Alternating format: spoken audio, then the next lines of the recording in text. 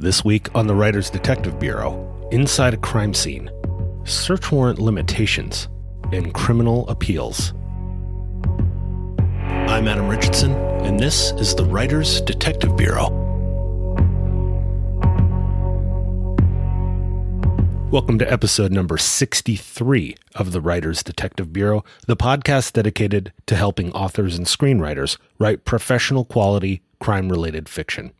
This week, I'm answering your questions about what it really feels like inside a crime scene, the limits of a search warrant, and some clarification on cold cases and criminal appeals. But I have some people to thank first. As always, I need to thank my Gold Shield patrons on Patreon, specifically Deborah Dunbar from DeborahDunbar.com, CC Jameson from CCJameson.com, Larry Keaton, Vicky Tharp of VickyTharp.com, Chris Ann, Jimmy Coe of CrimyBox.com, and Larry Darter for their continued support. And special thanks this week to Natalie Borelli of NatalieBorelli.com for upping her pledge and becoming a Gold Shield patron just a few days ago.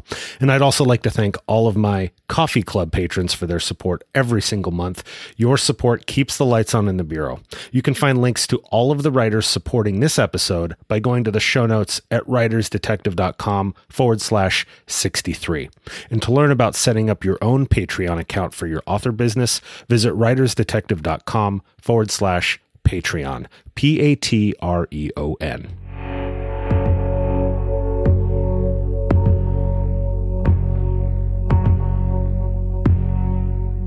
We're starting this week with a flashback to 2015 when I first started my blog, and when award-winning and best-selling crime writer Sue Coletta gave me a shot at my very first guest blog post.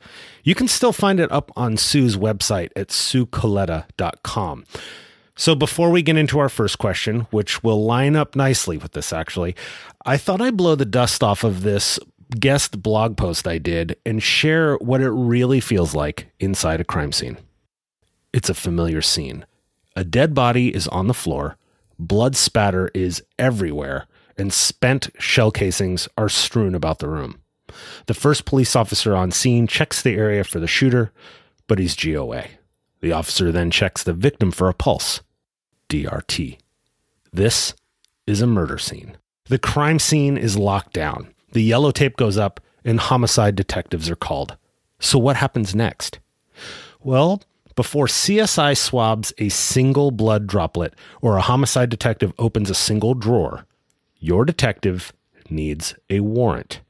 I know what you're thinking, but this is a homicide scene. Well, hang on a second. In 1978, the U.S. Supreme Court ruled in Mincy v. Arizona that even though a homicide occurred inside a building, it does not give law enforcement carte blanche to search the premises for evidence beyond what is in plain view. In other words, if investigators wanted to search beyond what is immediately visible, things like bullets stuck in walls, blood spatter behind the bookcase, or looking into drawers, they need a search warrant. To further bolster the warrant argument, the court ruled that it was not reasonable for law enforcement to freeze the crime scene for hours and hours, or to bring in scientific experts that are not sworn law enforcement officers without a warrant. So it's time for you to meet the Mincy warrant. It's a relatively short fill-in-the-blank search warrant for a crime scene. So the next time your detective responds to a crime scene, consider mentioning the Mincy warrant to add a little bit of realism to your story. So at this point, the Mincy warrant has been approved, and your investigative team can go into the scene and do all the CSI processing you've seen on TV. But what's it really like inside the crime scene? The image you probably have in your mind right now is one of important-looking people doing important-looking things all over the place. Blood spatter experts readying their swabs, CSI photographers photo documenting everything, ballistics experts plucking rounds from walls and plotting trajectory angles, detectives in suits with little blue booties on their shoes trying not to disturb anything, maybe even a uniformed officer standing at the entrance to the scene with a clipboard. This familiar scene absolutely occurs in real life, but it's not what the crime scene initially looks or feels like. remember in the beginning of this, before the Mincy Warrant bit, where we talked about the crime scene being locked down and yellow tape going up? That lockdown is a timeout. Everything stops. So what you don't see on TV is what it's like to be the first one back inside the crime scene. It can be very surreal, like you're stepping around inside a photograph. I remember the scene of an officer-involved shooting where officers engaged suspects fleeing from a jewelry store robbery in a gunfight. The battle occurred in the front yards of a residential street after the officers' foot pursuit of the suspects led them into a neighborhood of small houses with decent-sized front lawns. It was after dark when I arrived, and the entire street was still locked down. Our CSI team had set up spotlights on tripods, illuminating part of the street like a night game on a football field. Our CSI team was short-handed that night, so I was assisting the CSI photographer by painting with light the areas not lit by the spotlights. We were the only two inside of this crime scene, which was literally an entire city block. As I slowly moved around the scene with a light source, the CSI photographer kept the shutter on her camera open to capture as much detail as possible. Everything behind the yellow crime scene tape was in an eerie, real-life freeze frame. Time seemed to stop. A police car was stopped halfway on a lawn with its front doors open. A police motorcycle was on its side in the middle of the street. Spent shell casings were strewn about the street and sidewalk. A jewelry thief lay dead on a front lawn. The only things that seemed to move and make sound were the emergency lights from the police car and the police motorcycle. As the police car's light bar whirred and clicked, its lights danced across the trees and houses. Everything else in the previously chaotic scene was perfectly still.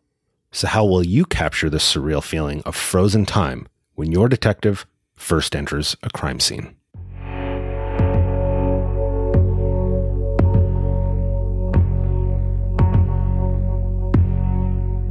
In our Facebook group this week, Cassie Gustafson asked, when police are conducting a search on a private residence with a warrant, perp is accused of lewd and lascivious acts against a child, how far would the search extend in the house? To the kitchen, garage, barn, attic? Would things be pulled out from all drawers, cupboards, cushions, etc., or would it be more centrally located around electronics and such? Thanks. Well, Cassie, as you know, we've talked about search warrants quite a bit on this podcast and the probable cause required to get them in previous episodes. But we haven't covered in much detail what a search warrant actually allows the police to do as far as the search itself.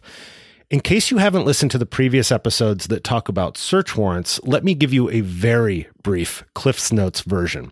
When an investigator has probable cause for a search warrant, meaning sufficient articulable facts to believe that this search will turn up evidence to a crime, a specific crime, the investigator authors an affidavit in support of a search warrant. This is where the facts of the case are laid out. The investigator drafting this affidavit is called the affiant or affiant. The affiant then swears to the judge that the facts in the affidavit are true and correct to the best of the affiant's knowledge. Now, if the judge agrees with the affiant's assertion that probable cause exists to search this location, then the judge signs the search warrant, which is technically a separate legal document. So the affidavit is the document that tells the story of the case and the facts supporting the request for the search warrant, where the search warrant itself is the actual court order. Now, to get back to Cassie's question, where the investigators are allowed to search and what they are allowed to search for really come down to what the affiant included in the affidavit and what the judge finds to be reasonable. And whatever he finds reasonable is going to be listed on the actual search warrant. So let's say I am Ace Ventura, pet detective. I'm working the case of my career, the case of the stolen elephant. All of my leads point to the stolen elephant being inside the mansion of one Ray Finkel. My interview of the garbage man reveals that there's the unmistakable stench of elephant dung in the trash. I have surveillance video of the Acme elephant food delivery truck delivering 50-pound bags of what I believe to be, Acme Elephant Food. Finkel even posted photos of the elephant in his living room to Instagram. So I put all of this into my affidavit in support of a search warrant, and the judge agrees that there is sufficient probable cause to believe that the elephant is or was in Ray Finkel's home. In my affidavit, I request that the search warrant be specifically issued for Finkel's home and that the evidence I'm seeking in this search warrant is the elephant. Now, off I go to Finkel's home with my search warrant in hand. So what am I limited to when it comes to my search? Well, I can only go searching for the elephant because that's the only thing I told the judge I was looking for. That means I can't go looking in the medicine cabinet, the dresser drawers, or any kind of container that is smaller than the elephant. What about that detached garage that has the newly added elephant height roof? If I only ask the judge to look in the house itself, that means I can't go in the garage either because the search warrant doesn't cover it. I think you see where my Ace Ventura analogy is going. So for your scenario, Cassie, the affiant will include specific verbiage in the affidavit and on the warrant itself for all the locations that should be covered by the search warrant and the specific evidence the detective is looking for. When the judge is reviewing the affidavit, he or she is also ensuring that the search warrant itself is not overly broad in what it's looking to search for and where it is looking to search. So in the case of your lewd and lascivious act case, your affiant is going to ask for the search warrant to cover the suspect's residence, vehicle, any outbuildings or storage locations that the suspect has access to or control over. And if your suspect rents a room in a house from someone else, the detectives will likely be limited to searching the suspect's bedroom and any common areas he has access to, but they will not be allowed to search the bedroom of the landlord. Now, it doesn't mean that the detectives can't sweep that room for safety reasons when they first serve the warrant, like to make sure someone isn't hiding in the closet or something, but that would be about the limit on searching that otherwise off-limits area. Now, as for your evidence that your detective is looking for, she'd explain that based on her training and experience that suspects in lewd and lascivious acts upon children often video record their crimes to relive the experience again later. And therefore, the affiant requests that a search warrant be issued to include all devices and memory media capable of storing this kind of footage. And you could also include things like the telephone, and because of how the grooming occurred as far as trying to make contact with that child. Any relevant facts in the case that can lead to potential evidence or justification to seek that evidence needs to be included in that search warrant affidavit and then again on the search warrant itself. Now, unlike looking for an elephant, your detectives are able to search anywhere your suspect might be able to hide, I don't know, a micro SD card, because the judge finds that your request is specific and not overly broad. Without getting too into the weeds on search warrant stuff, affiants will always include a list of evidence that they're looking for that will reasonably get them access to those smaller areas, asking for things like utility bills to prove who has access to this location is a common thing to ask for, especially as it defeats an argument that the suspect has no connection to the location. So yes, we could look inside drawers, inside cereal boxes, sofa cushions, anywhere the suspect could have hidden any of the evidence listed on our search warrant. So Ace Ventura's search warrant should have included evidence that tends to show that the suspect possessed the stolen elephant, to include receipts for elephant food, utility bills listing the suspect's name, address, and so on. It's also worth mentioning that when you seize electronic equipment under this search warrant, things that have some sort of internal memory, like a cell phone or a video camera or a computer, or even an entire computer network, you may have to author a second search warrant or get an addendum to your original search warrant to cover the extended forensic searching of the devices, especially if you didn't cover the request for the computer forensic search in the original search warrant. Many of the warrants we write will have a boilerplate, so we also call them a go-by, just a pre-filled out list of types of evidence that we're looking for. So you don't have to reinvent the wheel every time you write an affidavit. But, and this is a big one, you have to make sure that everything listed in that boilerplate list is applicable for this case and not simply thrown in there just because you always look for that kind of thing. Everything you ask for has to be intentional and specific to the search warrant.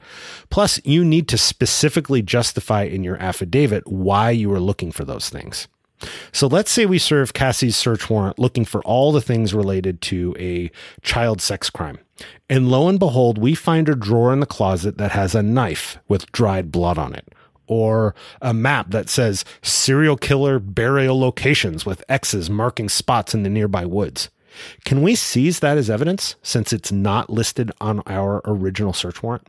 Technically, we probably could because we found it in plain view as we had a legal right to be searching that location, but we are getting close to exceeding the scope of our search warrant if we switch our focus to searching for items related to homicides. What would realistically happen is we would pause our search and have the judge authorize an addendum to the search warrant to now include evidence of murder, then resume our search looking for murder evidence in addition to the original lewd and lascivious acts upon a child evidence.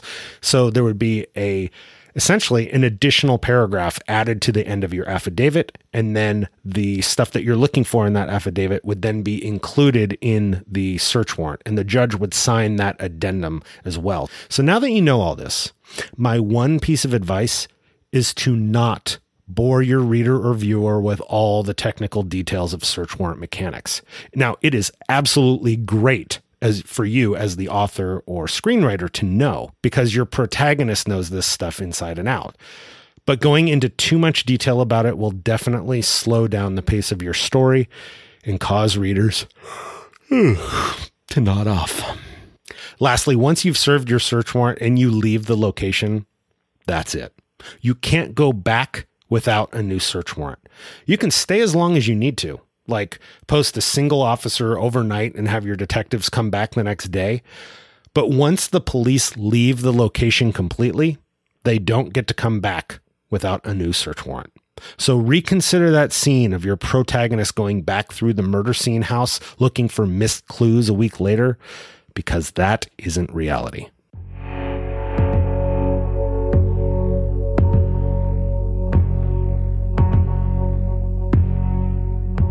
Ken Shoemaker, who you can find at facebook.com/shoemakerken51, writes, "Hi, Adam. I'm working on a case that involves corruption and bad police work. I have a tough question. You are promoted to lieutenant and given command of your own unit.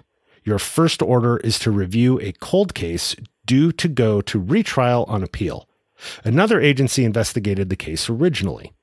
During your investigation, you find mislabeled evidence and wrong case numbers, untested evidence, witness statements that contradict each other and have changed many times. Your supervisors are telling you to rubber stamp the case file and send it back to the DA. You also find that many people involved with the case have political ties to a sitting governor and the mafia. How would you proceed?" Thanks for reaching out, Ken. First, we need to unpack your scenario here because there's a lot going on and a bit of it doesn't make sense to me. You said your first order is to review a cold case due to go to retrial on appeal. First, a cold case is one that is open and unsolved. So there wouldn't have been a trial since a cold case by definition means it hasn't gone to trial, or at least the actual culprit hasn't been identified and tried. So let's assume that you really mean an old case, not a cold case. And I'm not trying to call you out on this. I'm mentioning this as a learning point because the legal side of the jargon often has a very specific and different meaning than what we just kind of assume it to mean. On a quick but related tangent, my favorite example of this is the word mayhem. I always think of 1960s television show Batman and the booming announcer's voice teasing mayhem in Gotham or something of the like. We think of mayhem as pandemonium, which is defined as wild and noisy disorder or confusion or uproar.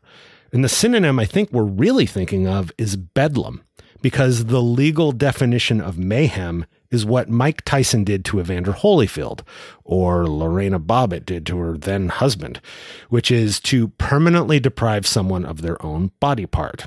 But I digress. We'll quit the vocabulary lesson and we'll go back to your case. So back to the old case going on trial on appeal. Assuming this is a case where the defendant in the trial was found guilty and the case is being appealed, it's important to understand that an appeal is not a retrying of the case. It's not a do-over.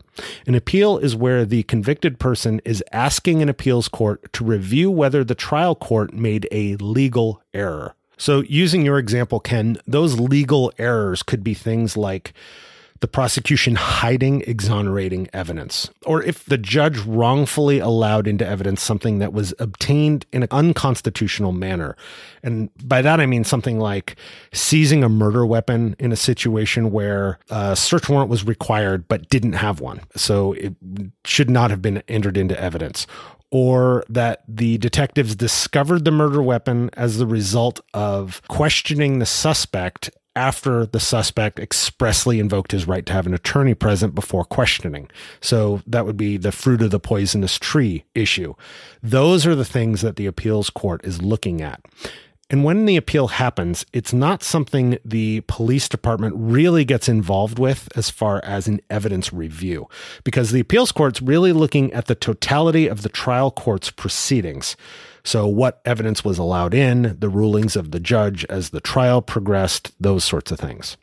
Now, it is important to understand that retrials are a thing, but those usually come about as the result of either a mistrial, meaning the judge halted the trial, often as the result of a hung jury, which is when a jury is hopelessly deadlocked in deciding a verdict, or if an appeal has been granted by the appellate court in the defendant's favor, and then the prosecutor's office has the option to try the case again. So I'll save the double jeopardy discussion for another day, but I'm betting that this last scenario is kind of what you're thinking about for your story. And then I should mention that I do have a question also as to how all of this mislabeled evidence and contradictory testimony or interviews didn't come to light during the first trial, as all of it would have been turned over to the defense attorneys as part of the discovery process. Well, realistically. And with regard to the contradictory witness statements, those witnesses realistically would have been subpoenaed to testify in the trial. So that way the jury would hear what the person had to say under oath. So the witness statements that were contradictory, if those were recordings or transcripts from a police interview, those may not have ever even been relevant because the witness statements may have actually been given as actual testimony in the court. So it is possible that a case would be retried after an appeal is affirmed, like we just talked about, but that brings us to the last part of your question, reviewing another department's investigation. There'd be no reason for your character, the police lieutenant, to be reviewing a case that doesn't belong to the police department he works for. It would either be reviewed by the original investigating officer or that investigating officer's supervisor or manager, or it would be reviewed by an investigator for the district attorney's office, which in your scenario you referred to as the DA as the prosecutor. So that DA investigator is a detective type of assignment that is technically a law enforcement officer, not an attorney. So DA investigators handle supplemental interviews of witnesses once a case has been filed in court by the DA. They locate witnesses, and they'll handle certain types of criminal investigations. Their mandates really differ from one DA's office to the next, but it's a career worth researching for new character ideas that you don't typically see in fiction. Now, that said, I have to admit that I saw in season 5 of Bosch that Michael Connolly included a pair of DA investigators assigned to the DA's conviction integrity unit. So regardless of the messy details of the scenario here, the most important question you asked is, how would you proceed? And I don't mean me specifically, but how should any law enforcement officer or prosecutor proceed when faced with potentially exonerating evidence? The answer is that you have to do what is right and say something. Our entire justice system is built on the belief that, as U.S. Supreme Court Justice White delivered in his opinion of the 1895 U.S. Supreme Court case Coffin et al. V. United States, he said, quote, "It was better to let the crime of a guilty person go unpunished than to condemn the innocent," which is a reference to Blackstone's ratio. Anyway, the bottom line is that it is our duty to protect the innocent. To acquiesce to anything less is to go down one hell of a slippery slope. And it shouldn't be lost on your detective that if the guy in prison is actually innocent, then it means the converse is also true. That your real culprit, your real suspect is still out there and justice still has not been served. So I hope this helps, Ken. And again, you can find Ken at facebook.com/shoemakerken51. You know what time it is. It's your quick weekly reminder to do something about those easy to guess passwords you're using over and over. Check out LastPass for free or upgrade to LastPass Premium for $3 a month. Just go to writersdetectivebureau.com/LastPass. Thanks so much for listening again this week. If you are doing NaNoWriMo this year, then happy Preptober. Let's get your crime fiction story preparation questions answered. Do it right now. Send them to me by going to writersdetective.com/podcast. Thanks again for listening. Have a great week and write well. GOA means gone on arrival, and DRT is some unprofessional slang for dead right there.